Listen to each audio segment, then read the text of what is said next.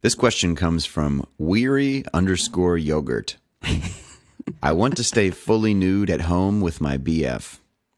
I, 18, female, live with my BF and want to stay fully nude at our house. I think it would be more comfortable for me. Any advices? Ooh, let's see. So let's rule out first the possibility that she's saying that she lives with her best friend. We know that BF is boyfriend. Yeah. Unless you have one of those rare boyfriends that never wants to see you naked, I don't really see a problem. I don't see any obstacles. Okay, rare boyfriends that never wants to see you naked. I feel like you're exaggerating things.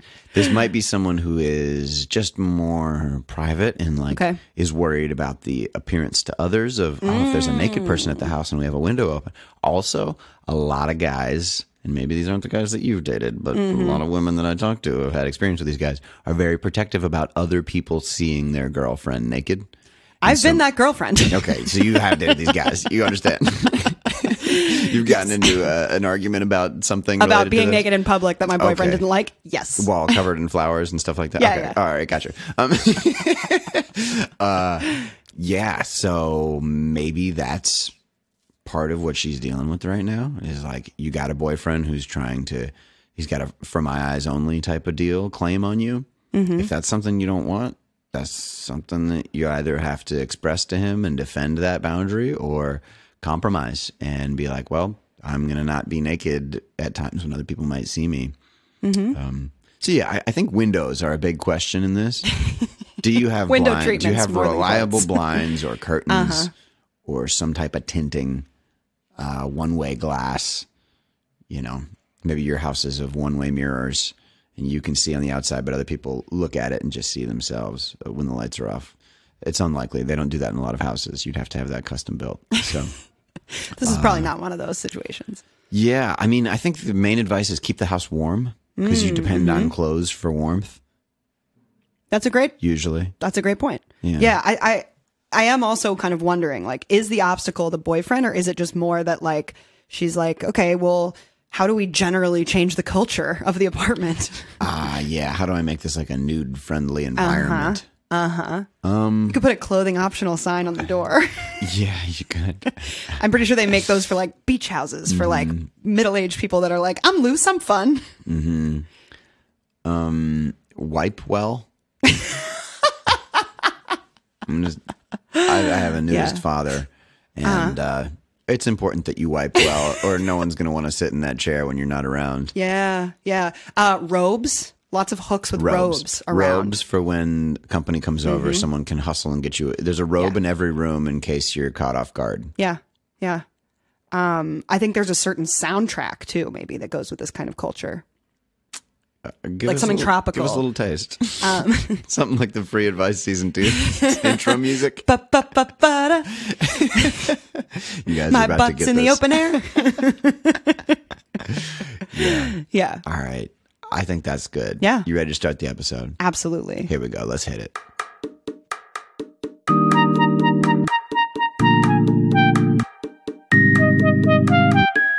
I'm totally naked. We didn't used to do this, but now it's cool to be naked. Free advice. Welcome to season 2 of Free Advice, bitches. Boom, boom, boom. That's us hitting it with free advice. Yeah. Oh shit! It's so free. There's too much pelting your naked body. It's like a fire hose of advice. I wasn't on fire. I didn't think I was.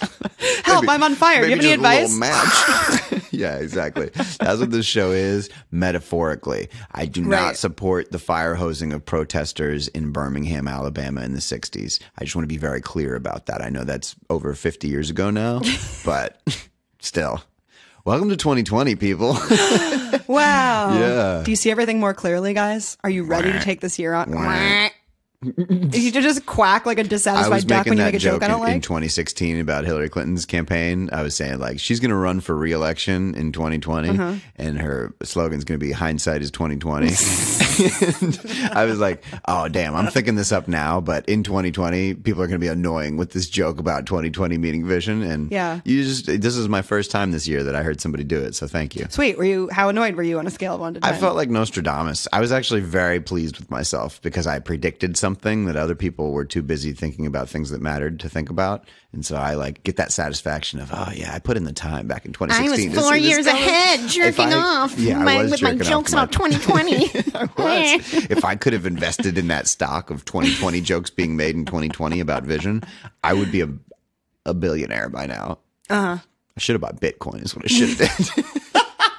Actually, Bitcoin in 2016 and I'd be well off. Based on what you told me, I bought $10 worth of Bitcoin. Which is not even, it's like 1.000013 of a Bitcoin. That's a very defeating, when you look at the actual amount of Bitcoin you own, it feels like a bummer. But then convert it into dollars and you're good again.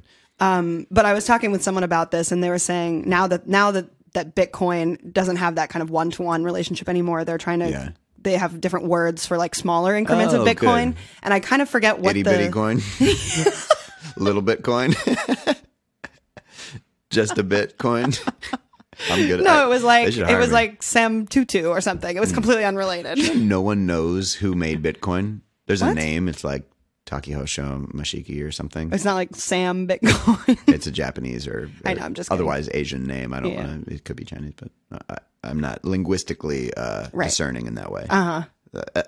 I'd like to be. Let me say.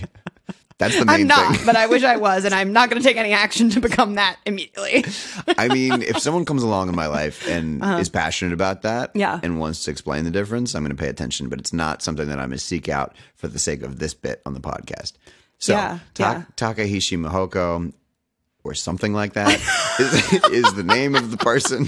I could look this up. I'm not. In the time that we spent making this bit, I could have looked this up and given you guys the real name of the person who made Bitcoin. But it's like, it's a pseudonym. There's no real person. But, that's the kind of advice you pay for, though. Exactly. Guys, upgrade to the premium version if you really want to know that person's name. Or Google it yourself, you little fuck. You've got thumbs. You played this podcast. Some of our listeners are of the thumbless variety. I don't know. I think that's interesting. One of the biggest innovations of our time, I would say, is Bitcoin. This is about to be a bold decentralized cryptocurrency. Cryptocurrencies generally is as like a way of storing information and value. I think is going to be revolutionary in our lifetimes. Yeah. Well, I mean, that's the bet, right? Yeah. That's the bet. Like, is this going to become hugely workable and adoptable, or is it the problem is going to just be too much and it's not going to explode in the way that it theoretically could? And I think team like it will have problems and then there will be solutions to it. But this organization of this decentralized power is like a better system that will naturally win, I think, compared to tying it to a government, which is at the behest of corporate interests and political fluctuations. That I think that this is going to be something that people believe in stronger. I have exactly $10 worth of faith right now in Bitcoin. The advice I've heard from someone that I trust was just buy a little bit every week. Yep. And just forget about it. Don't watch it. Don't get into the whole playing the market thing. Just buy like whatever is a totally losable amount of money. Just do that every week. And so when I remember, I do that. Yeah. Of like whatever I would have spent on like on an ice cream cone or something. Yeah. You would have never spent a single dime on an ice cream cone. I've bought so many ice cream cones in my life. You're ignoring the trajectory of this beautiful person sitting in front of you. He once really... all right. The next ice cream cone you want is on me. How about that? Buy me Bitcoin instead. No. Okay. I'm trying to make a point. And I'm going to re-up I'm going to put another $10 in the Bitcoin. Yeah. Listen, guys, if you give up a vice, people who are still using that vice fucking hate you. And they will do anything to drag you back down into their hell. I don't eat ice cream anymore. And whenever it's a hot summer day and everyone's at the beach having a good time, I just become the Hitler of that occasion where everybody's just like, how are you gonna fucking ruin this for us by not eating ice cream too? Yeah.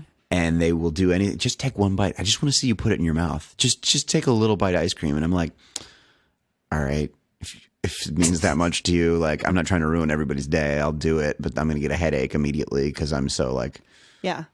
Conditioned to this thing. Yeah.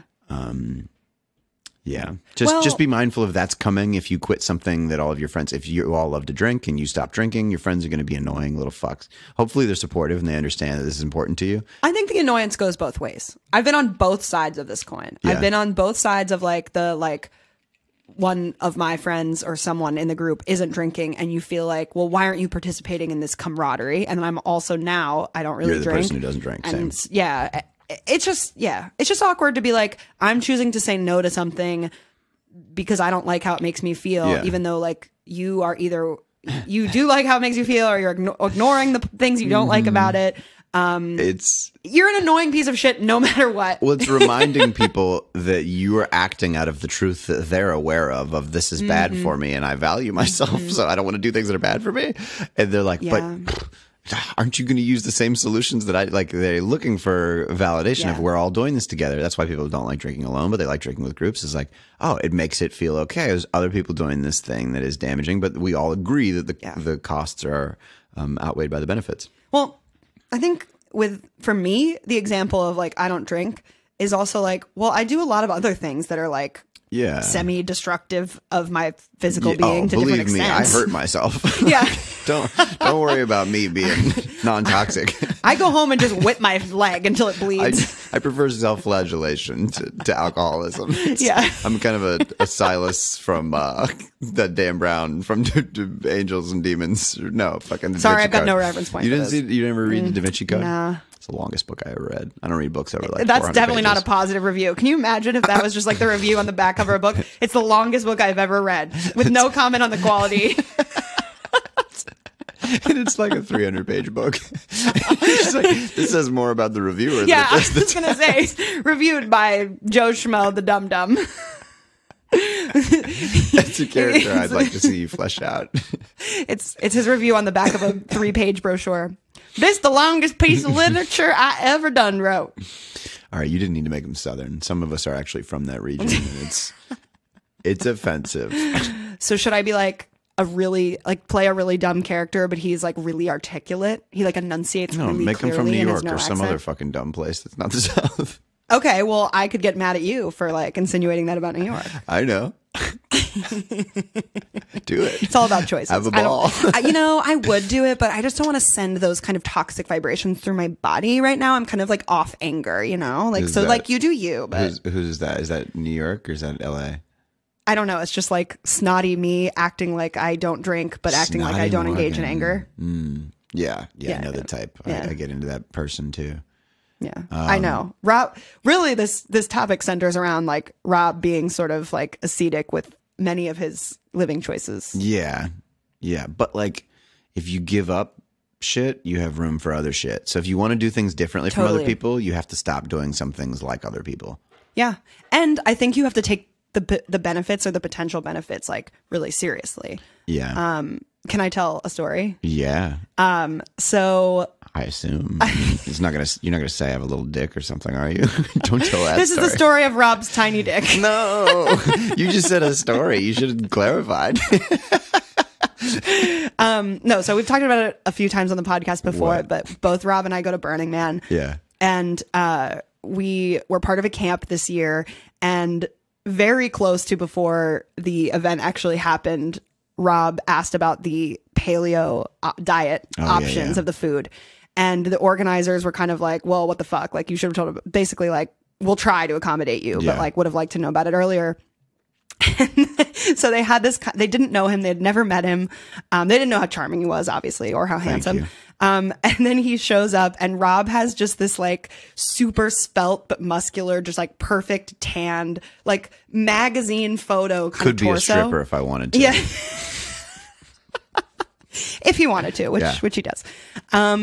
Life goals. And they basically like took one look at him and were like, oh, okay. Like, we understand how serious and nitpicky you have to be about your diet. Like, if you want to look like that and you do look like that, like, fine. We concede, basically. Thank you. So there's a reason, my point is that there's a reason to take it that seriously, because you do get really great results if you hold yourself to that high standard. But obviously it points out the discrepancy between our priorities, because that's not everyone's priority. No.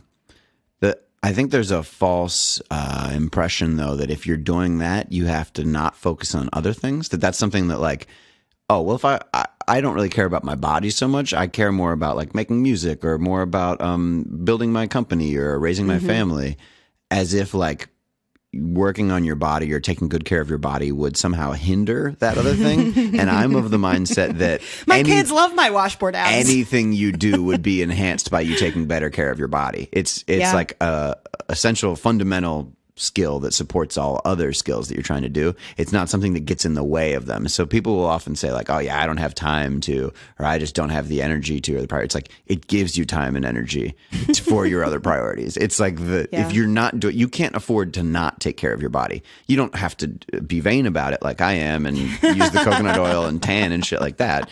But that's my favorite part. The coconut oil and the tanning. I don't know how to do any of the hard stuff. I just want to glisten. Yeah. You don't have to do like hair removal, take care of your body, but the like basics of having a movement practice of just like you regularly get enough movement that elevates your heart rate, gives you some cardio and like some type of muscular stimulation, like resistance training of some form and stretching, doing all that shit just really gives you like the energy, and it emotionally regulates you. Yeah. I find if I don't work out for a little while, I notice how much anxiety I get back that I never noticed before, but was always there when I wasn't working out. Yeah. Just constant thoughts. What do I do next? What should I do? I don't get that sense of calm that's just so peaceful and like, if I have something important to do, I always go for a run or workout now before, because then I can actually be present. It's like, I got all that out and now I'm here.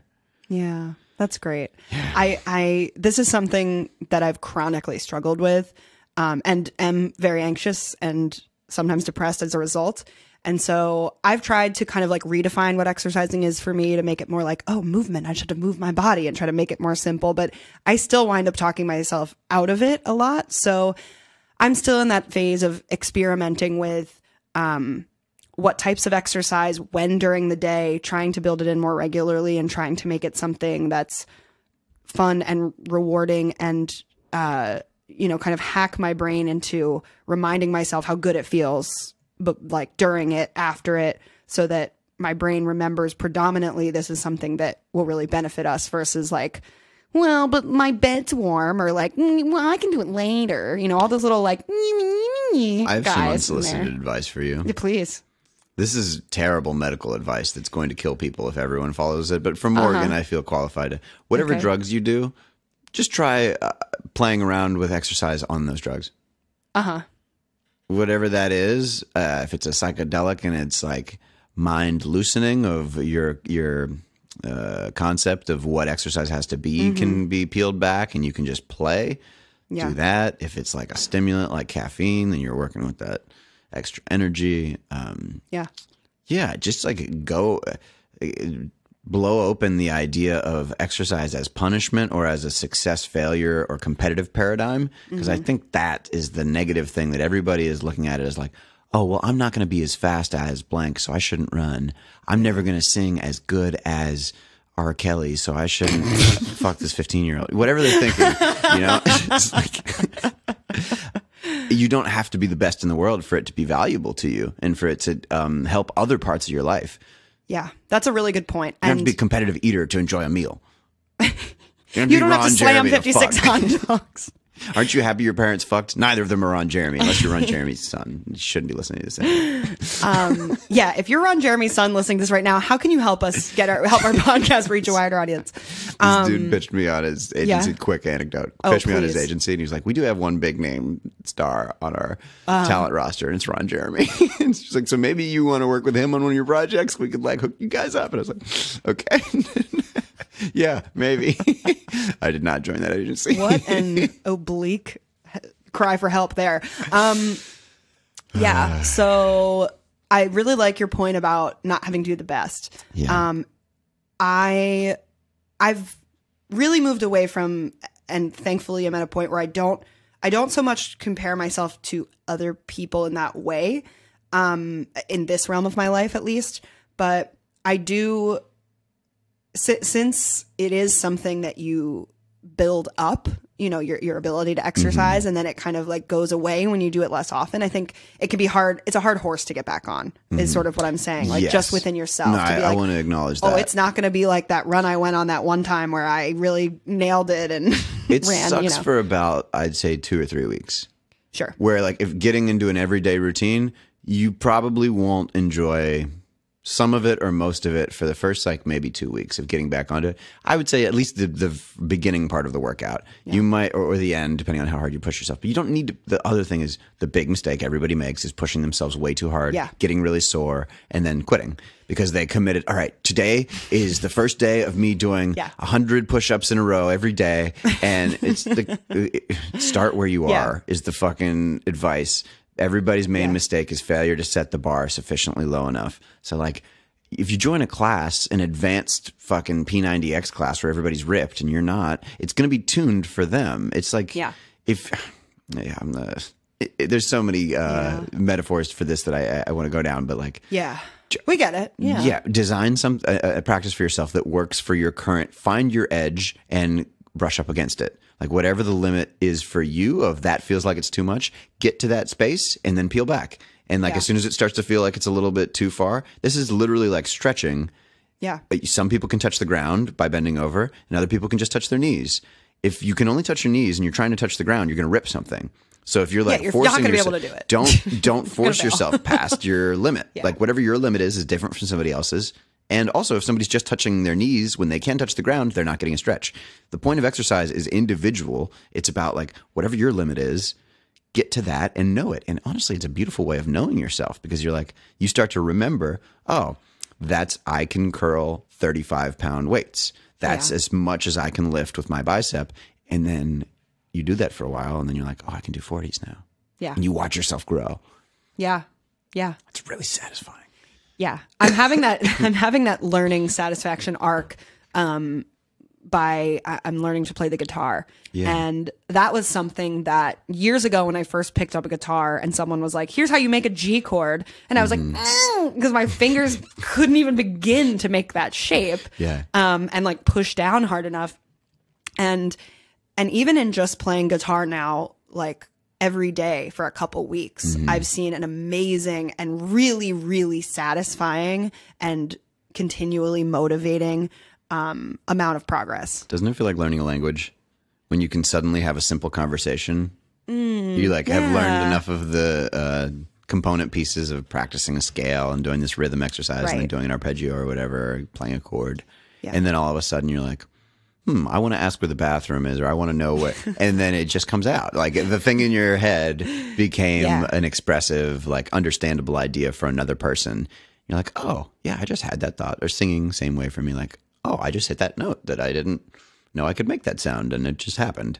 Yeah. But you have to have faith that it's going to happen when you're like struggling through the ugly parts where you hit the wrong note and you play off time and you know, privacy is so important for getting better at a skill, because if you're always being evaluated by somebody else, or you're always afraid that you are being evaluated by somebody else, you don't have the room to make the mistakes. You don't get, like, it's much harder to give yourself permission to be bad at the thing for long enough to become good. I totally agree. However, fun counterpoint. Oh, do it. Hit me with it. Sometimes, Love your fun counterpoint. Sometimes people fun counterpoint time. Just so you know, it's going to be fun. It's so fun. There's no argument about whether or not it's fun, but it is a counterpoint. I'm going to disagree with you, but I'm just going to say it's fun to just kind of soften it a little bit, because I'm a woman and I don't feel comfortable asserting conflict. So agreeable about this. Like, listen, this doesn't even matter at all, and I should just go fuck myself. But great, next topic. Way to lean back. Okay, I know my mic technique is another skill that I've really improved at. Yeah, I know. Yay me. Okay. If you are overly private in what you're trying to accomplish, and you don't have someone A, to hold you accountable, or B, you're too afraid to overcome that threshold of someone might see me be bad, to the point where you kind of don't do the work, you don't show up in the first place, or you don't hold yourself accountable for the goal. Like, that can also be a fallback. It depends. I think it depends honestly on your personality type. If you have sort of a more introvert versus more extrovert configuration. Yeah. And I would say the goals of the skill. If your skill that you're trying to practice is a public performance skill or something that requires other people to be present, you do at some point have to experience. Because it's totally different. Yeah, you have to experience that. Like it's like running without shoes on and then putting shoes on or something like.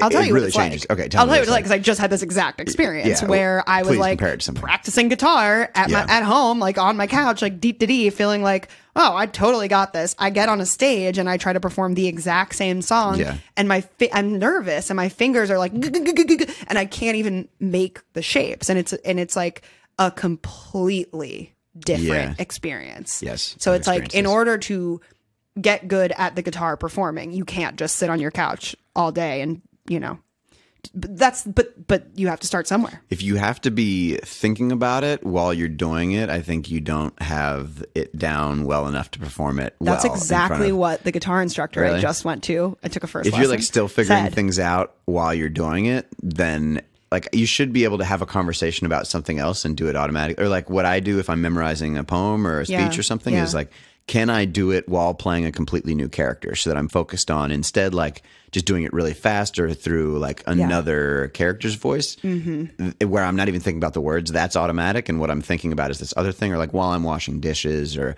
anything where it doesn't require my concentration, then I know, okay, I've got this. Right. It's muscle memory now. Right. Because what he was saying is, especially, maybe this particularly applies to guitar, but I'm sure it's somewhat universal, is that if it's not second nature, if there's room for your own kind of self-doubt and anxiety to seep in, then you get tense. And as soon as you're tense, there goes your ability to play the guitar, because you have to have this loose kind of repetitive motion to it, and it has to be relaxed and it has to be rhythmic. And as soon as you're thinking about what you're doing, you're going, ooh, I can't make a C, which is what I did. You are a total mess. So what a fun little swath of random self-improvement lessons. Yeah, this is good. We could just change the podcast to this. But let's not. How about instead we get to the lightning round. Pachoo! There's a storm coming. All right. Do we have a theme for today's episode? I don't know, Rob. Why don't you tell us, since you seem to be more clear about it than I am? Yeah, guys, we got a theme. This one is about sexuality. Sexual expression, attracting others, dating them. The body? Or no? The body. The body? The body. The body? Yeah, the body. That's sexuality, Morgan. Not all sexuality is related to the body. Okay.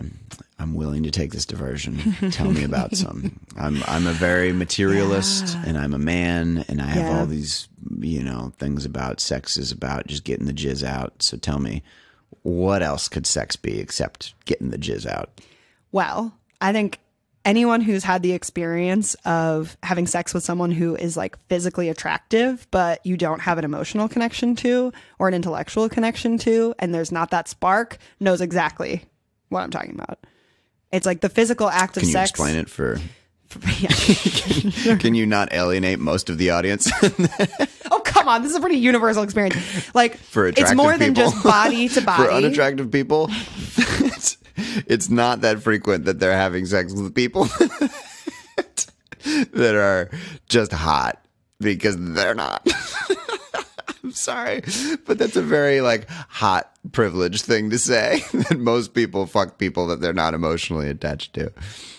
A lot of people that have sex with just a couple people in their lives, and it's always someone that they're in love with. I'd say there's probably more people like that. It's just not our friends. Okay. Well, now I have my hot privilege tail between my hot privilege legs. My bad. That's okay. I did just do some shaming, some internet cancel culture, cancel Morgan hashtag. Now the podcast is just Rob forever.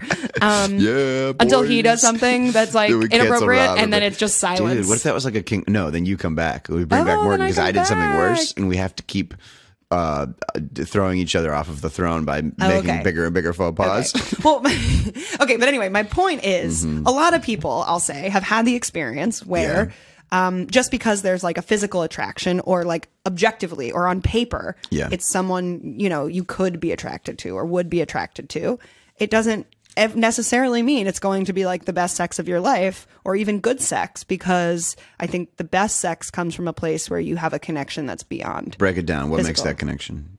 Do you know the components? Don't just make it some mystical, magical bullshit that's all behind the veil. We know there's real things. Okay. I think some of what that sort of like sexual spark is the right balance, or maybe a little bit of this, a little bit of that, between familiarity and mystery.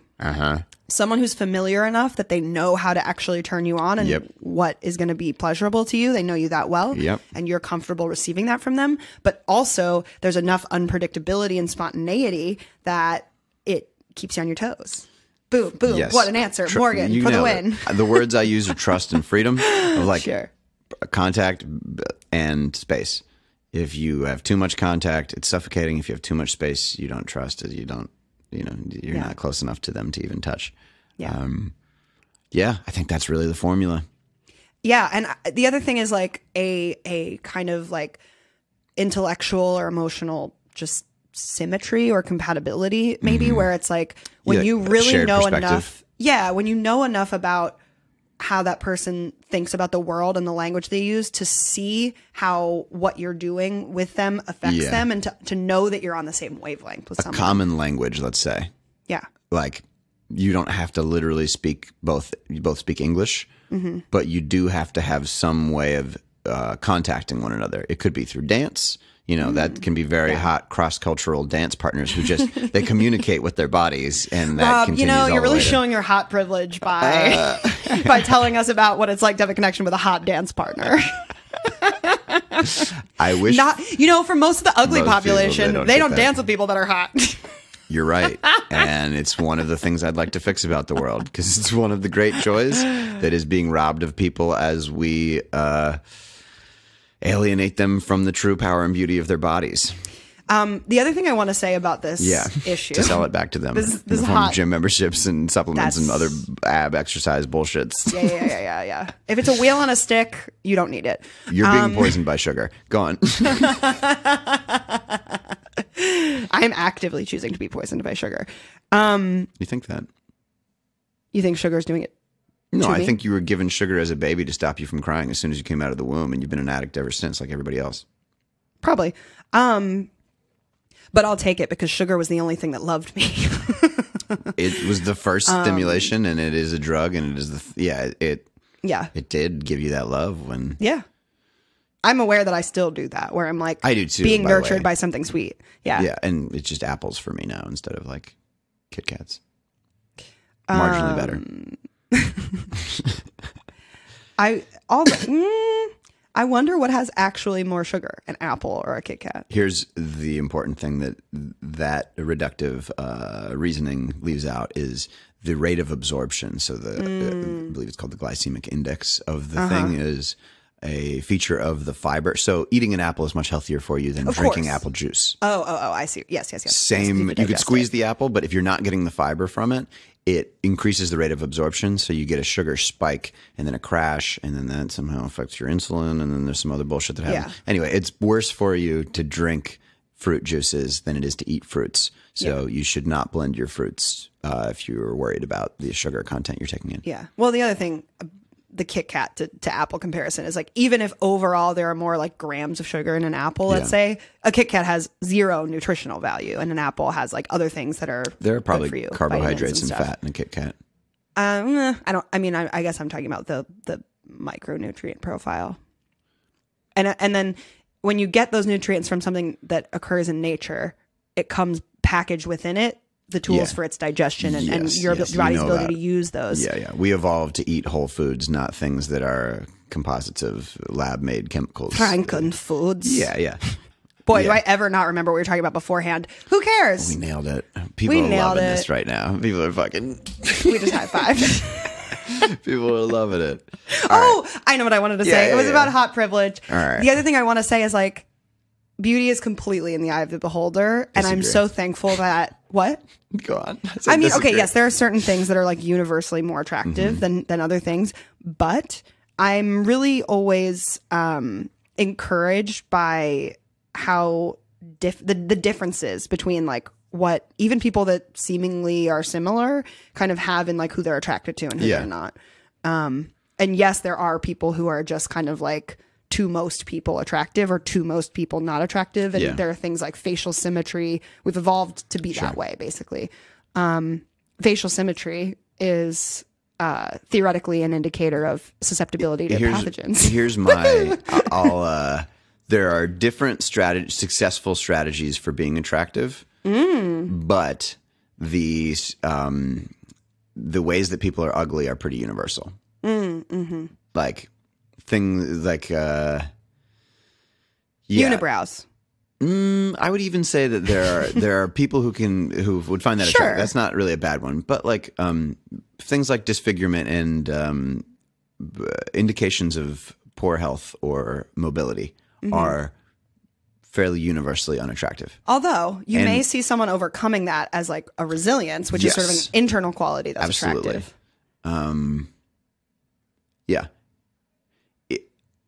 People that I know who suffer from a disability, say, are in a wheelchair, I've heard speak about the type of men that want to date them and the ones that fetishize that part of them. And they find it very unattractive that a person is attracted to this thing, that they're basically attracted to the perceived weakness or inability of that person. And if that's what you think someone likes about you, I think it's tough to it's not something that you want to be liked for, basically, for most people.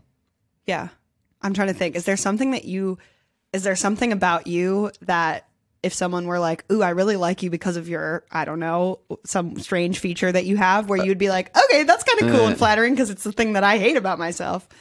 I don't hate that much about myself anymore, but fair. Hate's a strong word. Well, no, there's stuff that I hate, I'm sure, but I'm not that aware of it. Or, I just as a general rule of thumb, people who are more than average, who are highly physically beautiful or highly rich, don't like thinking that the main thing people like about them are their looks or their money. That's just it doesn't feel good to think that that's why people want to be around you, is because of this thing that you either have little control over anymore or you're not actively doing still. It's just like people don't like being appreciated for those things primarily by the people that they want to be close with. Yeah, especially if they don't tie into like values that person has about like the kind of person they want to be. Someone though, especially if they're born that way.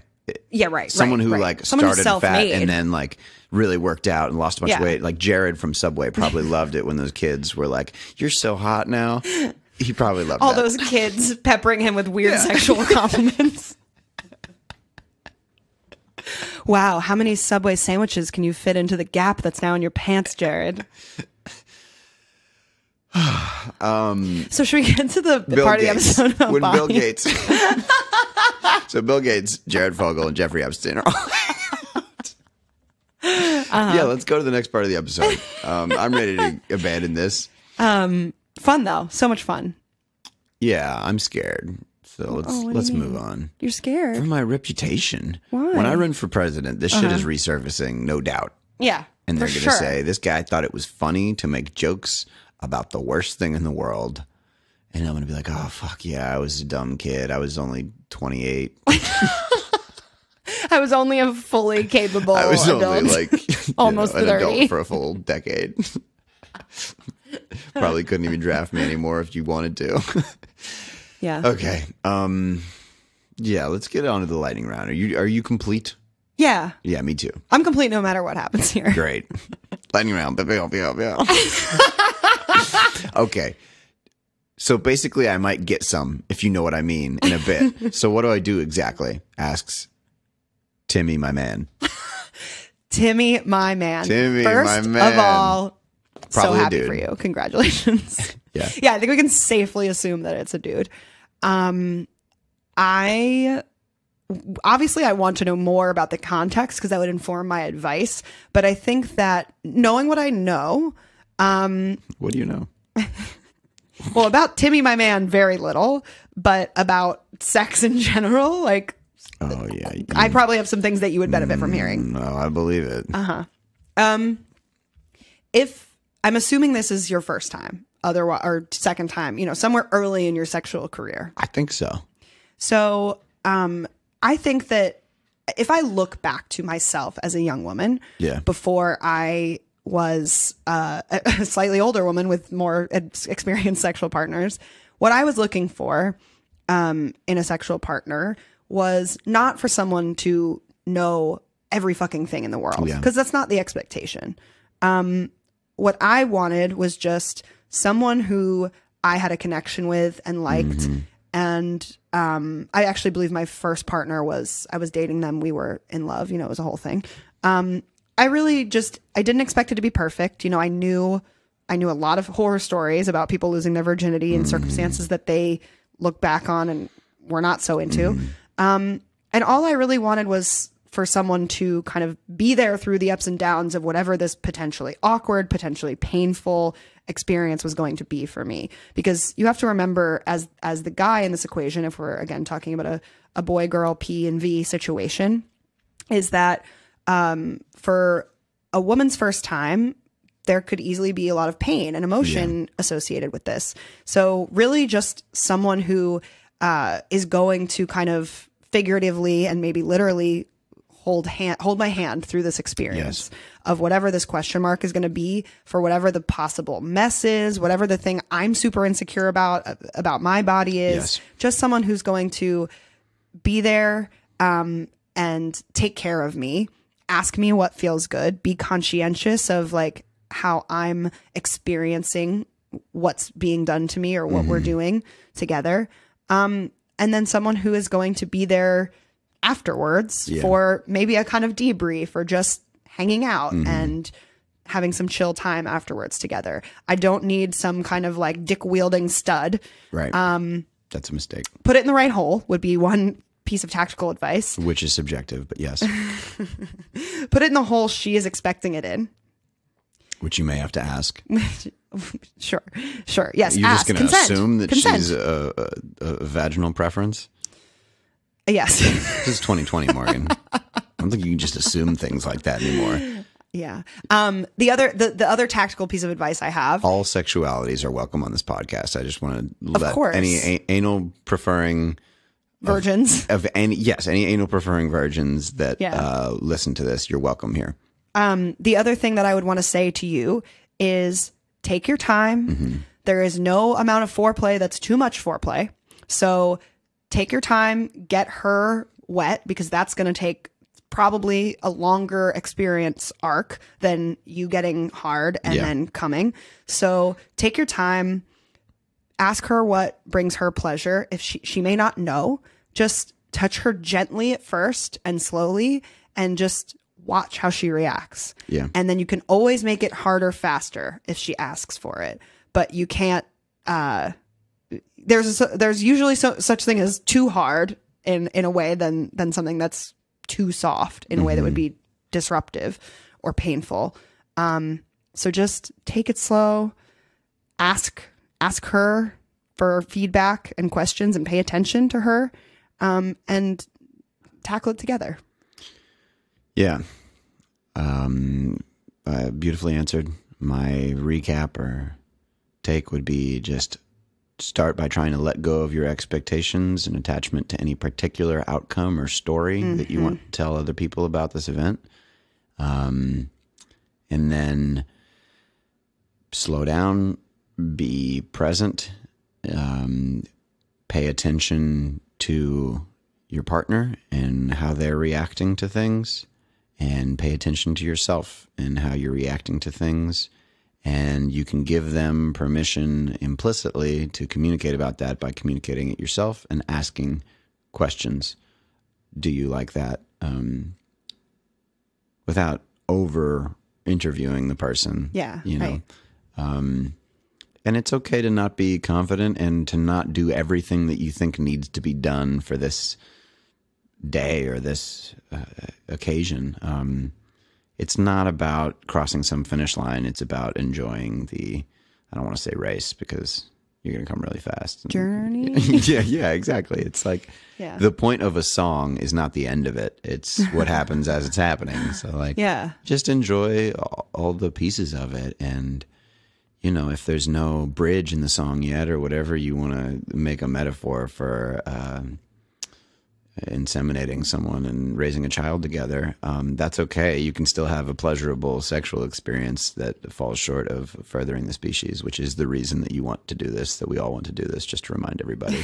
You're allowed to forget about that. Use a condom. Be safe. If you put penis in vagina, use a condom. Yeah.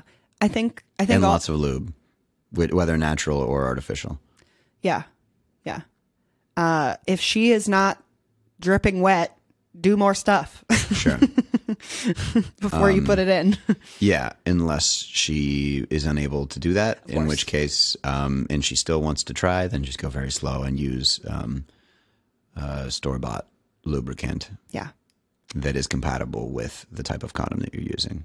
Yeah, and just enjoy each other's bodies. Enjoy this like weird, vulnerable moment. Like, think about like, give yourself permission to be bad and to not be as good as what, and just also forget about porn. It's meant like if that's your idea of what sex looks like, just remember that is about as realistic as the Matrix is to like a fighting actual martial arts or something. It's stylized for the camera. It's not. People don't actually fly through the air and kick each other in the face 10 times before landing. That's the kind of porn I watch. I know you do, you sick fuck. Okay. You feel good about this? I do. Answer? Good luck. Have fun. Yeah. Let us know how it goes. Yeah, definitely write us back. All right. Next question. Pew, pew, pew. Okay. Brian Bess TH9 says, is trying to start a business a turnoff to a girl? I'm a guy who's 23 and about to graduate college with a finance degree, but instead of looking for a job, I'm trying to set up a painting and drywall business. I decided that the financial skills are applicable to a business owner. I have a lot of painting and drywall experience too. Of course, I'm just an entrepreneur at heart and would like to get into owning many different businesses. I'm afraid that if I tell this to a girl, she'll hear unemployed with an unstable future. My friends are getting normal 9-to-5 jobs. I'll honestly probably work a lot more than that for probably less pay. I would like to find a wife and have a family, though. Do you think telling a potential girlfriend that I'm trying to start my own business would be a turnoff? 5 question marks. Okay. I have a lot to say about this as someone who, as a woman, as a entrepreneur with a business. Can I answer it quickly first? Please. Maybe. Here's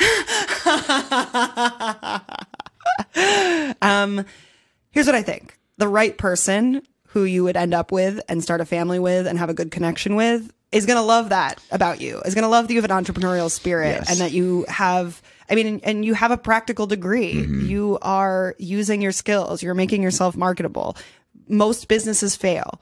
And if you can remember that and go into it and be reminded that like be reminded of whatever your priorities are. If your priority is like number 1, like find a girlfriend, start a family, maybe taking a giant financial risk isn't the right thing for you. But if you're just graduating from college and starting a family is a ways in the future, you have time. This is, you have time, and you may always regret not starting a business. You can always take a 9-to-5 job, and you may have to. And, you know, I would just say what? You may choose to. Sure. You may choose to. You can be homeless. That is a choice. Seriously. Yes. No, you're right. It sounds like something that you've thought through that applies to the skill set that you have. And I think that, you know, you should go for it, and you can highlight the positive elements of that on a date with someone. And if there's someone who comes along and they're really looking for answers about the kind of financial stability you can't guarantee at 23, then you guys have different plans and different timelines. Here's the question not being asked that I think you are asking yourself is, will that girl, Stephanie, across the class from me that I really like, will she like me as an entrepreneur? There's probably someone that is filling in this role in your head that you know is looking kind of sideways at this idea in your mind. Maybe she isn't really. But here's the thing. There's going to be other girls, and whoever it is currently that you're worried wouldn't like this, maybe that's not a good person for you to be with. And I totally understand the desire to throw away all of your ideas of who you are in order to fit somebody else's ideal. It's very attractive because, man, if you just had them, life would be complete, right? Yeah. Been down that road before, gotten the thing that I wanted and thrown away my visions of who I wanted to be. And they're never worth it. They're not. You may find at the end of the path of starting your own business the same thing. You may go, oh, actually, this isn't what I thought it was going to be. But you have that experience under your belt at the end of the day. Don't chase anything down just for that feeling of like, then I'll be whole, then I'll be useful, then I'll be worthwhile. Yes. The only person that you can convince to like yourself is you, really. Like, and that's the important one. I guess you can convince other people to like you, but you're convincing them to, if you're changing things about who you would like to be in order for them to like you, you're just setting yourself up for later resentment of like, I took that 9 to 5 for you. And then you don't even like, if it's conditional, if you're changing who you are, then here's where this is complicated though. There are choices you can make that make you attractive to a wider or more narrow select section of the population. Yeah. If you had told me, I actually think this is a very attractive business idea. You're working with your hands. You're doing something tangible. A lot of people would find that like, oh, that's pretty cool. He's like helping people build their homes and their businesses and their shelter. He's like doing a real necessary. It's sexy. Yeah, it is. It's like more than if you were going to be a markets analyst or whatever. It's like, it's kind of nebulous. You guys are sexy too, in a different way. Yeah. Like it's just a smaller range of people understand why that's valuable. Whereas this is a tangible thing that you can explain it and I can see a picture in my head of how you're helping a person. Yeah. And that is, I believe, appealing. The thing is, you could be choosing to be a toenail sculptor where you're going to sculpt important women from history only with toenails, and that's like your thing that you really believe in. It's going to make you appealing to a narrower sector of the population. About the width of a toenail clipping. There's going to be fewer people who are into this. However, if you dedicate yourself to that, it may take longer, but if you fully embody that and like express yourself through that and stand up to the haters or what the people who tell you not to do that, and you find your version of success through that, you really nail it. There will be people. Yeah, if you really nail it, there are going to be people. There are going to be people who are attracted to you for that. Anyone who has been able to totally buck the criticisms of society and say, fuck it, this is my life and I'm living it the way that I want to, is inevitably attractive to people who are wanting to do successful. That. Whatever, but it doesn't need to be monetary success. You could be a recluse. Right. You could be someone who just travels around the country collecting toenail clippings. And eventually, if you're doing this with enough commitment and passion, if that's your thing, and I don't recommend it, I'm just giving this as an extreme example. It can be esoteric, is what Some you're saying. people will look who are stuck in their 9 to 5s and made all these compromises will be like, holy fuck, do you represent freedom to me? Like, wow, you're not, I'm just worried about what my mom thinks, and you're out there fucking collecting toenails, and they'll love you. Or they may not want to have sex with you or have kids with you, but you'll find that eventually. There are other people who will be like, wow, I really respect the shit out of the way you live your life on your own terms. Yeah. I think you'd be a good role model. Yeah. And I think the other thing to say with this particular issue in mind is that this is the perfect time to take this sort of a risk before you have a family, before you have other people depending on you for their financial well-being. Yes, absolutely. People out of fear and a scarcity mindset will settle for the package deal of just, like, give me the safe job, give me the safe partner, and I'm done growing when I'm out of school. And I see this happen to a sad majority of people that I think at some point in their 20s, sometimes in their teens, they kind of settle into a groove and just become responsible, dutiful people who are set and basically have the skills and the personality that they will die with. They'll make incremental changes within their fields, but maybe they'll have a crisis at some point and that will shake them out of their way of doing things. But I think that this is a common tragedy.